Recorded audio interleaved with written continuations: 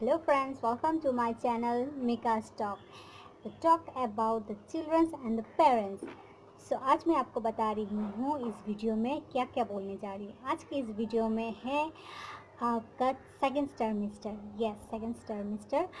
इसका मतलब आपका 4 मंथ्स टू 6 मंथ तक का पूरा तीनों महीने की बच्चा कैसे ग्रोथ हो रहे हैं आपके अंदर में, वही मैं बताने जा रही हूँ और वीकली वाइज भी बताने जा रही हूँ। ऑलरेडी मैं फर्स्ट ट्राइमेस्टर के लिए वीडियो बना चुकी हूँ, इसमें पूरा डिटेल्स है about first month, second month, third month. तो आप अगर नहीं देखे हैं तो नए हैं तो आप डिस्क्रिप्शन लिंक में जाइए, वहाँ पर लिंक दिया है, आप देख सकते हैं।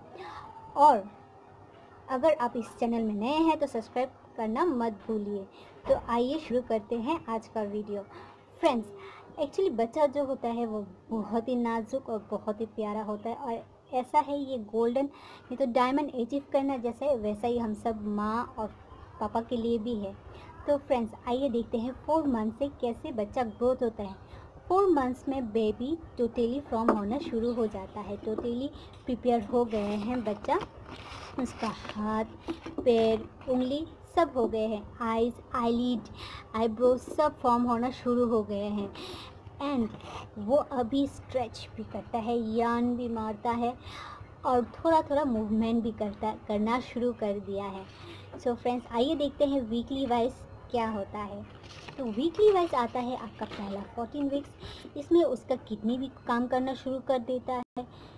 किडनी का काम तो क्या है आप लोगों को पता ही है, यूरिन को जो करता है सप्लाई, जो नॉर्मल लैंग्वेज में हम लोग बोलते हैं, तो वो काम करना शुरू कर देता है और उसका ब्रेन इम्पल्स भी स्टार्ट होना शुरू हो जाता है।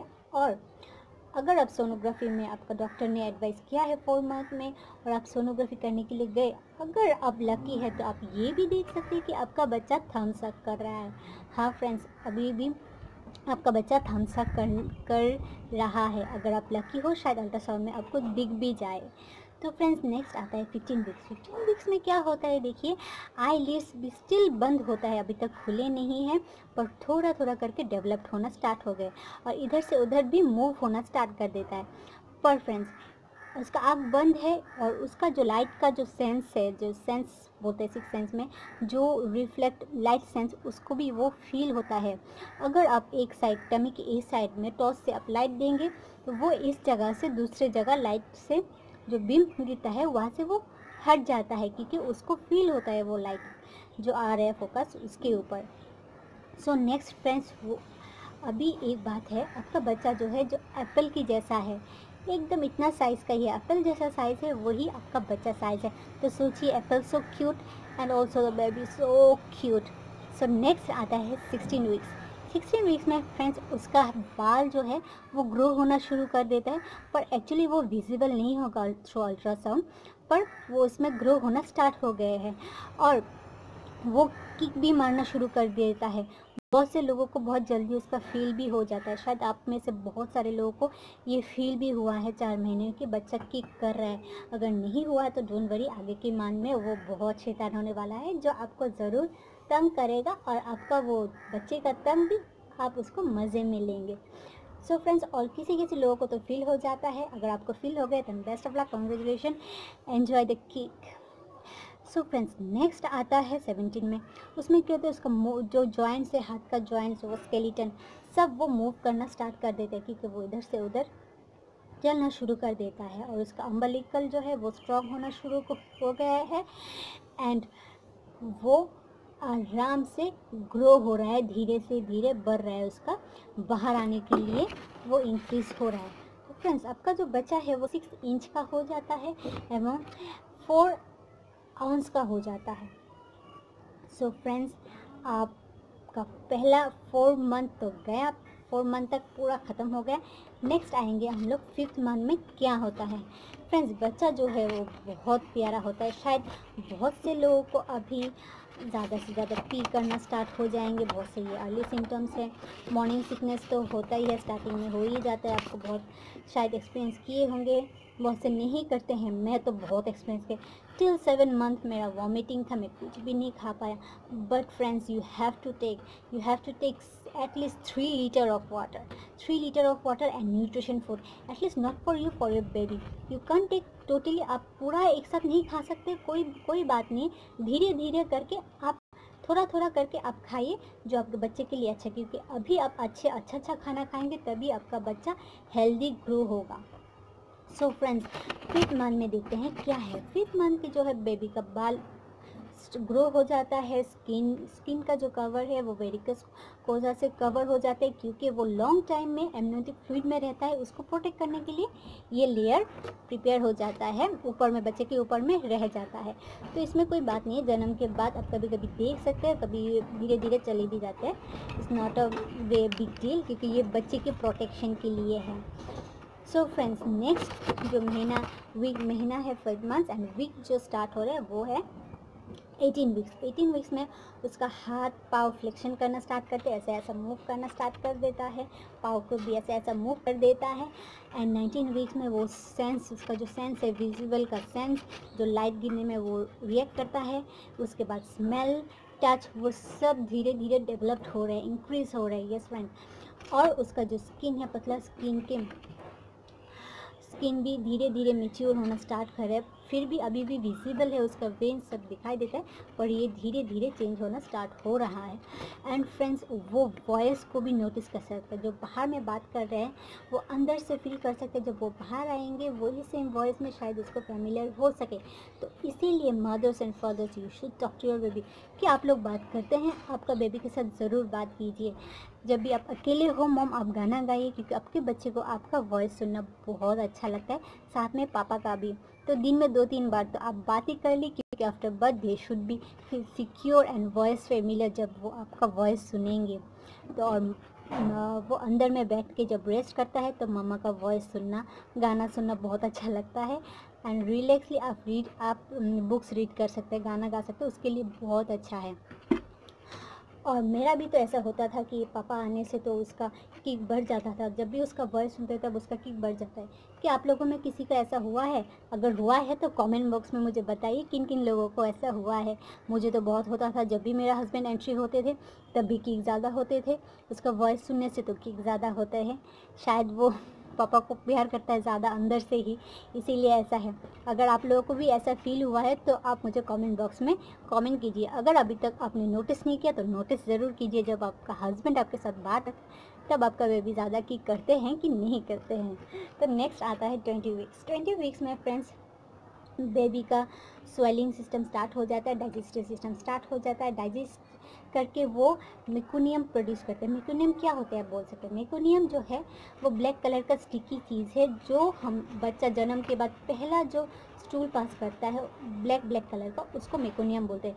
कभी कभी बच्चा तो डिलीवरी के टाइम में वूम में ही कर देता है, पेट में ही कर देता है, वो कोई बात नहीं है, उसको जो प्रोड्यूस अभी हो रहे हैं बच्चे के अंदर में डाइजेस्टिव सिस्टम में। सो फ्रेंड्स, अभी जो बच्चा है आपका देखने में जैसा बनाना जैसा, केले के जैसा है आपका बच्चा, साइज़ में केले जैसा है, वही इतना छोटा है आपका बच्चा, कितना प्यारा है। आप एक बार आँख बंद करके उसको सोच के देखिए, उसका छोटा छोटा हाथ, मुँह, नाक, कान सब हो गए, पर है इतना छोटा। सो फ्रेंड्स, और एक बात बनाना से याद आया, बनाना भी खाना ज़रूरी है, दिन में 3 नहीं तो 4 आप खा के देखिए, आपके लिए कैल्शियम और वो सब न्यूट्रिशन आपके बेबी एंड बोथ के लिए अच्छा है, तो लेना ज़रूरी है। और डॉक्टर से भी कंसल्ट होकर खाना और न्यूट्रिशन क्या लेना है आपको ये रेगुलर ले लीजिए एंड सिक्योर रहिए, सेफ रहिए, स्लोली वर्क कीजिए। तो फ्रेंड्स, आता है 21 वीक्स। 21 वीक्स में बेबी फुल्ली किक करता है, आपको तो फील हो जाएंगे 21 वीक्स में, शायद almost at the end of the 5 months आपको बहुत परेशान करना स्टार्ट कर देगा। और आपका बच्चा दिखने में गाजर जैसा हो गया है, अब ये केले से होके गाजर में आ जाएंगे 1 हफ्ते में। और 22 वीक्स में बच्चा पूरा छोटे बच्चे के जैसा फॉर्म में आ जाता है, क्योंकि पहले तो पूरा हाथ पैर पूरा नहीं होता, पूरा हाथ पैर पूरा दिखना शुरू हो जाता है। अब जब भी सोनोग्राफी करेंगे तो आपको पूरा क्लियर आ जाएंगे, जब डॉक्टर को पूछेंगे कौन सा है आपको दिखाएंगे तो बहुत अच्छे से आप देख सकते हैं। तो फ्रेंड्स, ये हो गया आपका 5th मंथ, और 5th मंथ में आपका बच्चा हो जाता है 10 इंच का एंड 1.5 to 1 पाउंड का। सो फ्रेंड्स, अभी आएंगे नेक्स्ट नॉट ओनली 6 मंथ, जो है 2nd ट्राइमेस्टर का लास्ट मंथ। इस मंथ में क्या क्या होता है हम देखते हैं। उसका फिंगर टोस अच्छे से वेल डेवलप हो जाता है, वो तो 4th मंथ में हो जाता है। और उसका हेयर जो है वो भी ग्रोथ हो जाता है, वो है 5th मंथ में हो जाता है। और 6th मंथ में होता है आपका बच्चा 12 इंच का हो जाता है, ऑलरेडी 2 पाउंड्स का हो जाता है। उसका स्किन जो है रेडिश कलर का चेंज होने लगता है, पर फिर भी थोड़ा ट्रांसपेरेंट होता है, डोंट वरी, वो रैपिडली चेंज हो जाता है। और वो साउंड में भी रेस्पॉन्स करते हैं। अब बुलाने से, कभी एक गाना गाने से, जो उसको रेगुलर एक गाना गा के देखिए, तो जब भी अब ये गाना गाएंगे वो रेस्पॉन्स ज़रूर करेंगे। एंड आपका बच्चा अगर 23rd के बाद अगर जन्म ले लेता है, प्रीमेच्योर हो जाता है, कोई बात नहीं है, पर इंटेंसिव केयर से आपका बच्चा सरवाइव कर सकता है अभी, क्योंकि ऑलमोस्ट तो डेवलप्ड हो चुके हैं। तो इंटेंसिव केयर तो ज़रूर चाहिए। अगर बायरिक्सली हो गए तो मन में कोई ख़राबी मत लीजिए, take a strong feeling, hopefully your baby will be good. So friends, आइए देखते हैं वीकली वाइज क्या होते हैं। वीकली वाइज जो है वो है आपका बच्चे का ईयर अच्छे से डेवलप हो जाता है 23rd वीक्स में, और 24 वीक्स में जो स्किन जो है स्टिल ट्रांसपेरेंट है, फिर भी धीरे धीरे चेंज होना शुरू हो जाता है। और 25 वीक्स में जो है वो रिंकल वाला जो स्किन है, उसके अंदर में बेबी का फैट्स जमा होना शुरू हो जाता है, और हेयर भी रैपिडली ग्रो होना शुरू कर देता है। और फ्रेंड्स, बेबी का 26 में बेबी इनहेल और एक्सेल करना शुरू कर देता है, मतलब एमनियोटिक फ्लूइड में जो रहता है वो इनहेल करता है, एक्सेल करता है। वो कोई घबराने की बात नहीं है, वो एक एक्सरसाइज होता है बच्चे के लिए, जो वो बाहर आके बाहर का हवा को अच्छे से ब्रीद इन और ब्रीद आउट कर सकता है। तो उसके लिए वो ये मैच्योरिटी अंदर में ही शुरू हो जाता है। और friends, 27 is not only last week of the 3rd trimester and also 6 month. इसमें बेबी जो है रेगुलर वेकअप एंड स्लीप में एक शेड्यूल में आ जाता है। बेबी वेकअप भी करता है और स्लीप डाउन भी करता है और रेगुलर एक्टिविटी भी करते हैं। एंड फ्रेंड्स, एक बात बताने जा रही हूँ कि आप लोग ना रेगुलर ऑब्जर्व कीजिए आपका बच्चा कब और कौन से समय में ज़्यादा एक्टिविटी करते हैं। हो सके तो मूवमेंट भी काउंट कीजिए, क्योंकि ये बहुत ज़रूरी होता है। कभी कभी मूवमेंट लो हो जाने से you can inform to your doctor. So be patient, be quiet, be calm, faith in God and cross the time and enjoy the time also। तो फ्रेंड्स, नेक्स्ट जो है 3rd ट्राइमेस्टर मैं नेक्स्ट वीडियो में बनाऊंगी। And जो 1st trimester है, अगर बहुत सारे लोग नहीं देखे होंगे, मेरे डिस्क्रिप्शन बॉक्स में लिंक है, आप लोग देख लीजिए।